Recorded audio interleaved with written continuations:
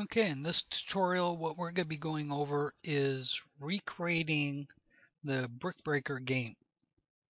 So just coming through, we're going to start simple and build this game as we go along. It might be broken up into a couple different tutorials, but basically we're just going to focus on the scripting of this and not the creation.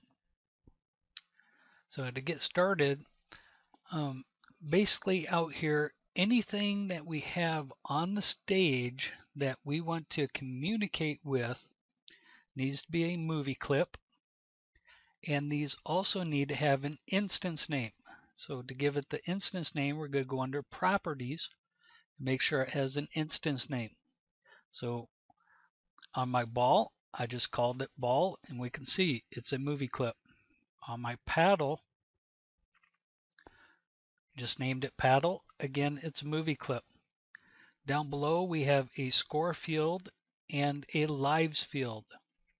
Now with these are just text fields. It's classic text, dynamic text. You want to try to stay away from the TLF text, especially if you plan on taking this into mobile devices or anything like that. And we might get into that later on. But what's the first step? Since we have these out here, we also need some bricks. Well, my bricks are not on the stage, but they are in the library. So I'm not going to bring these out and place them out here. I'm going to place my bricks through code. So we can see that this is a movie clip. We're not going to give it an instance name because we're going to do that through code as well. But to communicate with that in the library, we need to give it a linkage name. So inside the library, when you're setting these up, we're just going to right click, go down to properties, and export for ActionScript. So when we do that, export for ActionScript, we can give this any class name that we want. Okay, I'm just going to leave mine called bricks. We're going to say OK. It's going to come up. ActionScript class warning. Definition of the class could not be found. Just click OK. It doesn't mean it's creating a class file or anything. It creates it upon export of the movie. So everything else should be good to go. We don't need any other files. Okay. Now out here you can see I've set mine up in layers. I got my paddle on one layer, got my ball on the next layer, my score field and my lives is set up in the HUD, and then I have my actions layer. So this is where we're going to spend most of our time, is in the actions layer. Now when we're going through and creating different games, take it one step at a time. Don't try to do everything at once. So what would be the first thing that we would want to interact with here? And that's probably getting our paddle to move back and forth across the stage. Now also notice my paddle registration point is on the center left hand side. Okay, so let's come up, go into our actions, F9 to open up the actions panel. And since we are not dealing with the menu system, when we come to this scene, first thing we need is probably a stop command to tell the timeline to stop on this frame. Now we want to start moving our paddle. Well, there's a couple of different ways that we could do that. If we just tell our paddle, giving it that instance name, dot start drag, parentheses, true. In that parentheses, end with a semicolon. The semicolon is basically telling us that's the end of that line. Control Enter to test this. We can see when I'm moving my cursor around, it's moving that paddle around according to that registration point. Notice the registration point stays in line with the cursor. But I only want my paddle to go back and forth. I don't want it to go up and down. So we're going to set up some constraints. We're going to constrain that paddle to a rectangle. So to restrain it to a rectangle, we need a variable. A variable is just simply known as a container of information. Okay, so we're going to create a variable, var, for that variable. We're going to call it rect because it's a rectangle, colon, and we're going to give this a rectangle. It's going to equal a new rectangle, parentheses, we're going to start at 0 minus, parentheses, the paddle dot width, parentheses, comma. We need to tell the paddle dot y. What is the y properties of the paddle? So the first one is describing the x value of the paddle, comma, the y value of the paddle, comma, how far do we want to be able to go left or right? So I want it to be able to go all the way across the stage, dot the stage width. That's on the x value. X on the stage is left to right. And what is the y value? Well, I don't want it to go anywhere on the y value, so I'm going to set that to 0. Okay, so now coming down in our paddle.startDrag, go right after the true, comma, rect. So it's going to start drag on the paddle using the registration point, but it's going to be maintained within this rectangle that we just created. So now if we test this, you can see as I move my cursor, I can't go up and down because my y value is set to 0, but I can go from one side of the stage all the way over to the other side of the stage. And it's wherever you place that paddle to begin with. Okay, so if I have my paddle set up here, that's going to be the position of that paddle. Okay, so you need to have it in the position that you want. So when we start moving it, it can follow that. Well, I don't want to see my cursor as I play, so I want to hide that cursor. So just coming under the stop, we're just going to say mouse dot hide. So we're going to hide that cursor. So now that cursor will not be seen as long as we stay within that stage. If we move outside, yes, we can see our cursor, but not when we're within that stage area. Okay.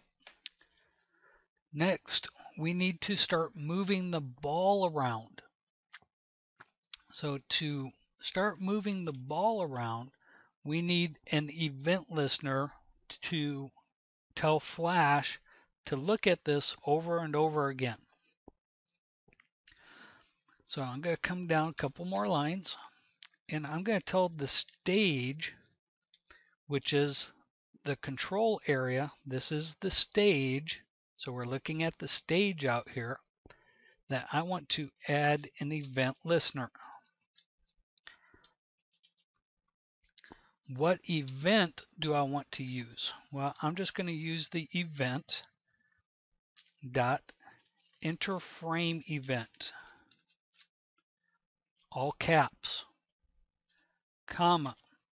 What do I want to happen when the stage sees this event listener? I want to call a function called game loop. Okay, so now we need to define that function. So function game loop. Okay, I'm going to put EVT for the event, and this is just going to be an event.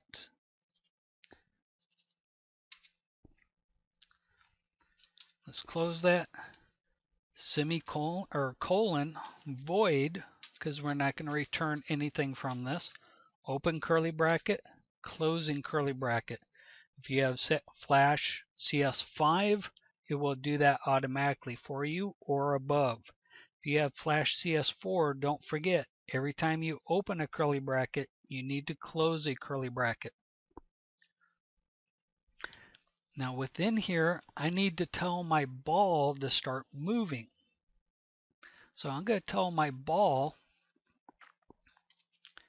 because that's its instance name, dot x, because we're looking at that x property, to equal the ball dot x plus 5.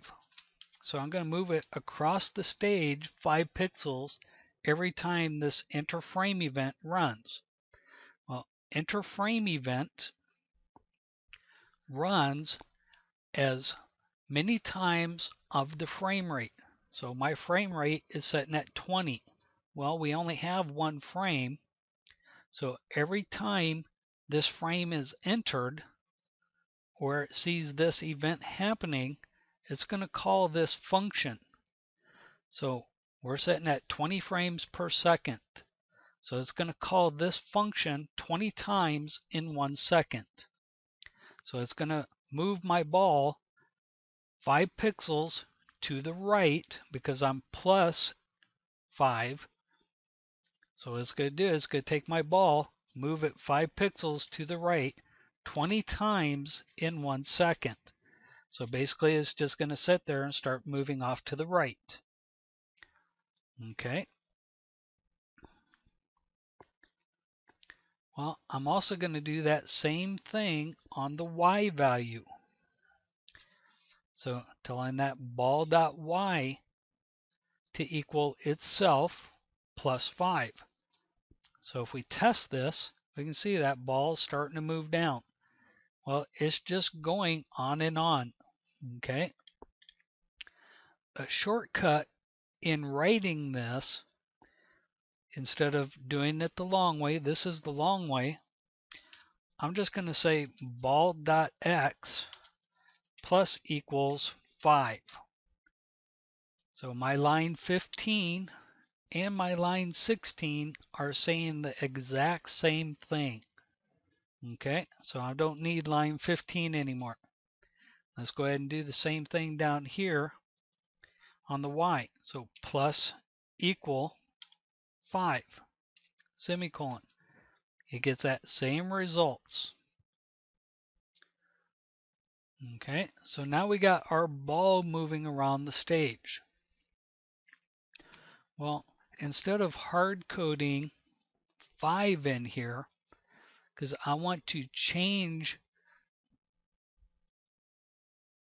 the direction of that ball when it hits the paddle, hits the side of a wall, the top of the screen. Okay, I want to change the direction of that. So instead of hard coding these, I'm going to create some variables up here.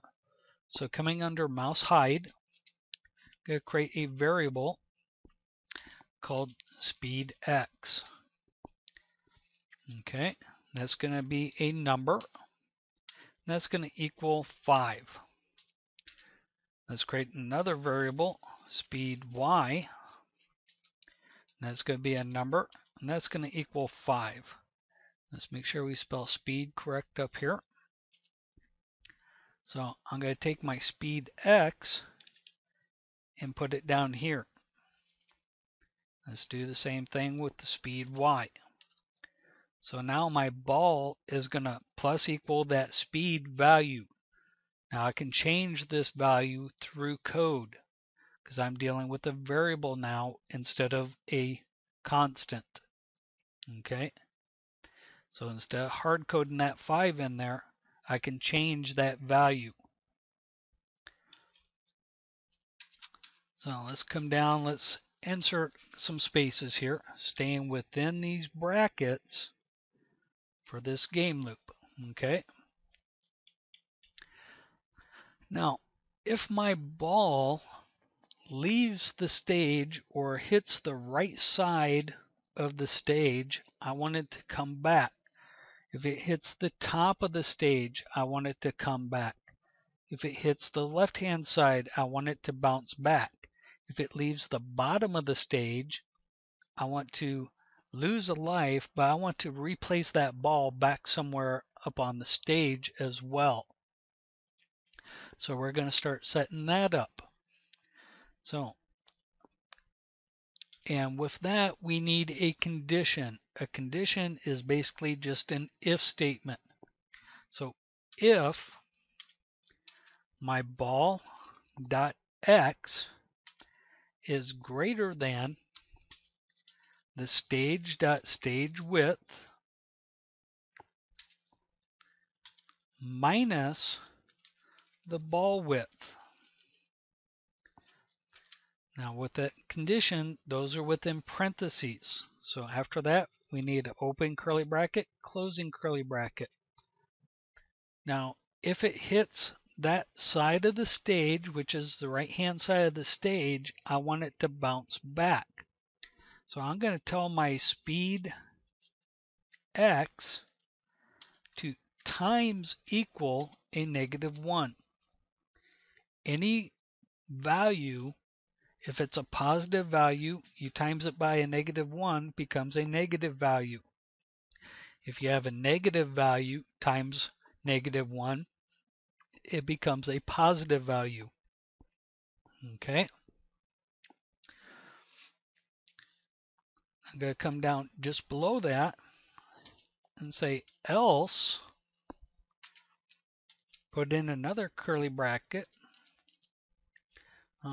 Let's do a else if.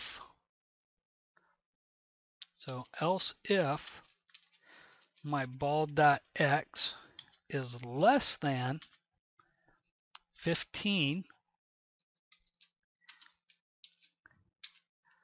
Again, I want my speed x to times equal a -1. So this is telling me, check this. If the ball is greater than the stage width minus that ball width, okay, so here's my stage width over here minus the ball width. So if it hits that side of the stage, we're going to tell it to come back.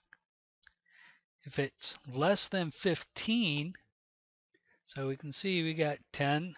My ball's actually sitting at 16 right now. So if it's less than that, send it back.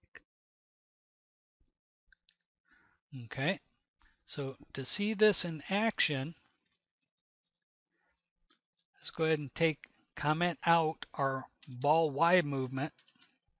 So we can see our ball is moving to the right. It's going to hit the side of the stage and come back. Ball is moving to the left because it's at a negative value. Hits the left-hand side of the stage, becomes a positive value. Okay, if your ball is moving too slow, let's just go increase the speed. So let's give this about 10. So our ball moves a little bit faster. So we can see the ball is just moving left and right, because we commented out this Y value down here. To comment, you just put 2 slashes in front. So let's uncomment that and let's set up the Y value. So coming after this, if my ball dot Y is less than 15, I want my speed Y to times equal a -1. Okay, that's telling me my ball is going off the top of the stage, and that should be the Y value. Okay, it's going off the top of the stage. That means my ball is less than 15. When we're dealing with flash, we start at 0 on the X at the left-hand side. The Y starts at the top at 0. Okay, As we go down in the y value, we add to it. As you come up on the y value, we subtract. So you can see over here on the right hand side, I'm setting about 50. 0 is right at the top. So that means my ball is coming up. If it's less than 15, I want it to go back down.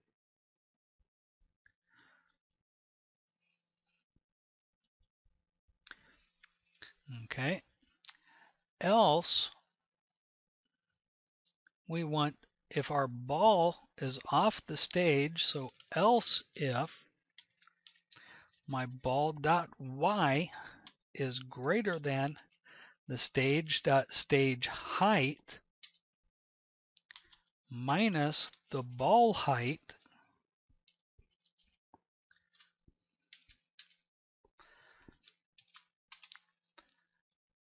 I'm going to take my ball dot x, and it's going to equal math dot floor. Math dot floor will round it down to the nearest number. Okay, I'm going to do a math dot random. I'm going to generate a random number based off of the stage width. So we're going to times that by the stage dot stage width. So how wide is your stage? And then I'm going to tell my ball dot y to equal about 200.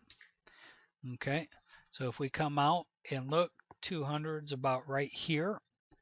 Okay, that should be below all of our bricks that we have up here. If not, you'll move it down further if you have more bricks up here. I'm going to set mine about 200. So here's 200.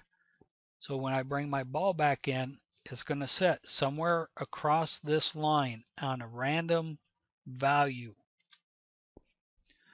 Okay. So that's what we're doing. We're creating a random number, the stage width, whatever that stage width is, okay, and setting that value floor.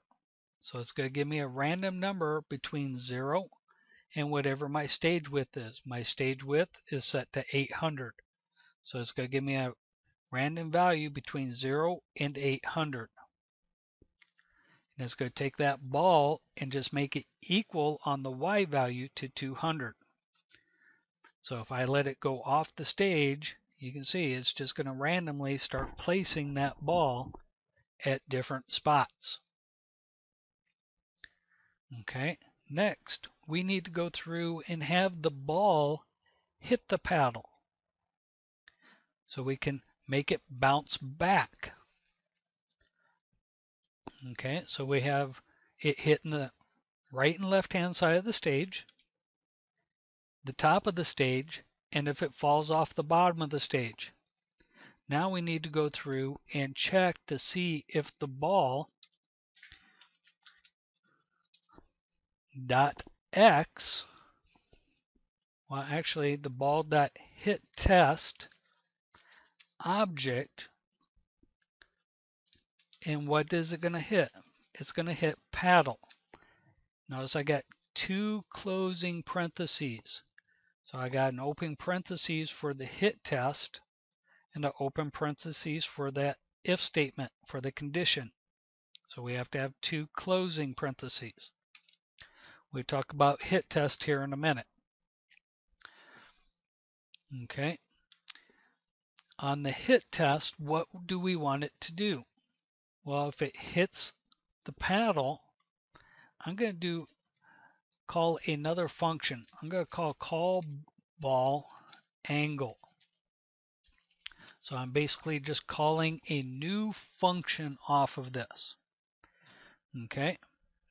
Now to look at the hit test and see what happens with that, let's go in and take a look at this example in here. So hit test object, we have two different shapes out here. One's a circle and one's just a pentagon. Now, when we're doing hit test, basically if we move these two together, let's zoom in on this a little bit. Physically, they are not touching one another. Okay? But if we look at these, it has a bounding box around it. These blue squares are the bounding box. Using that hit test object, it's looking at the bounding box around these objects. Okay? So if we look at this, we have that hit test object. Okay? So right now, I can move my circle around. We're not getting anything traced out. So you can see over here, we're tracing a number. Trace, we'll put it into the output field. There's an output field over here. Okay, if I come in and touch, see we're starting to get that hit test to show up. But they're really not touching. They're looking at the bounding box of that. Okay, I'm going to comment this code out. So let's see, what do I need to comment out here? Let's comment this here out. And we're going to come down and we're going to uncomment the rest of this. Okay, now I'm moving our polygon cube around. Okay, now notice if I come in real close, we're not getting that message out anymore until I actually touch that. So I don't know if you can see that very good, but you know, I'm pretty close. I'm not getting any messages out, but if I touch it, we're getting a whole bunch of messages out. See how this is going down? So we're getting a whole bunch of messages out as long as I'm touching that. Okay, let's do that again. So no messages, but as soon as I touch that, we're starting to get some messages out there. This is a hit test point. Okay, we're looking at the point values of that polycube on the X and Y values. Notice on the X values, sometimes I leave them alone. Plus 20. So we're looking at the registration point and adding 20 to it to get a point at this point, a point down here, a point over here, and a point over here, or a point over here. So right here, using that hit test point, they're not touching because we're not looking at the bounding box anymore. We're looking at that registration point and point values that we set up ourselves. Okay, at this point here, they are touching, so I would get that message. Over here, I wouldn't because they're not touching. I hope that makes sense to you guys. For our game, we're basically just going to use that hit test object. So we're going to look at the bounding box of that. Okay, so when we're going through, we're going to use the hit test object. These are moving fast enough and they're small enough, you're really not going to notice that on that hit test. Okay. Now also when we're using hit test and hit test object, if your ball is moving so fast, maybe you're setting up here and you have your ball coming down and it's moving 20 pixels per enter frame, that means, again, we're setting at 20 frames per second. If you have the value, speed value set to 20, that means it could jump down to here within that first one and actually jump past that and off the stage before it even hits that collision detection. Okay, hope that makes sense, because maybe the ball starts here, 20 pixels brings it down to here, okay, where the speed of 20, the next speed of 20 coming through would actually jump around and move that ball down here. So you wouldn't even see that collision detection because that ball is moving so fast. Okay, So I hope that makes some sense. Now, when my ball does touch that paddle, what do we want to happen? Well, I'm calling a new function. So I got my new function here. So I'm going to copy that, come down past my closing bracket for my enter frame. Okay, coming past that, and I'm going to create a new function for that calc ball. I'm not going to put any values within the parentheses because this is just a call to the function, but I still need void to end that. Okay, now within this function, what do you want to happen? I'm going to create a variable called ball position. It's going to be a number, and it's going to equal the ball.x minus the paddle.x. I'm going to create another variable called hit%. Let's spell that right. Hit%, and again, it's going to be a number, and it's going to equal, within parentheses, my ball position divided by the paddle dot width minus the ball dot width, double closings, minus 0.65. That needs to be a minus sign.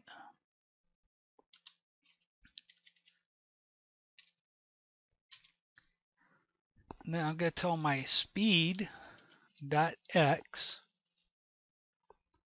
is going to equal that hit% times 10. My speed y is going to times equal a -1. So it goes back up. So what I'm doing is I'm just looking at where does my ball hit the paddle. If it hits the paddle over here, I don't want it to reflect off that way. So if it hits my paddle here, I'm going to send it back this way. If it hits it towards the center, I'm just going to bounce it straight up. If it hits it off on the right hand side, I'm going to bounce it off to the right. So that's what we're doing. And it looks like I didn't spell something correctly. So let's just copy this and let's paste it right in here. Spelling is a big issue. Capitals, capitals. Make sure everything is spelled correctly. So now you can see when I hit my paddle, it's going to reflect back to the right when I hit it on the right hand side. If I go towards the center, it's going to hit back straight forward. If I hit off to the left-hand side, it's going to reflect off to the left-hand side. This gives me better control over my ball's positioning and where I want it to move. Okay. Otherwise, you'd just be sitting here, the ball would be bouncing back left and right every time it hits, and you would take longer to complete the game. And people might start getting frustrated. Okay, with that, I'm going to end this tutorial, and in the next tutorial, we'll go through and finish this up by bringing in our bricks.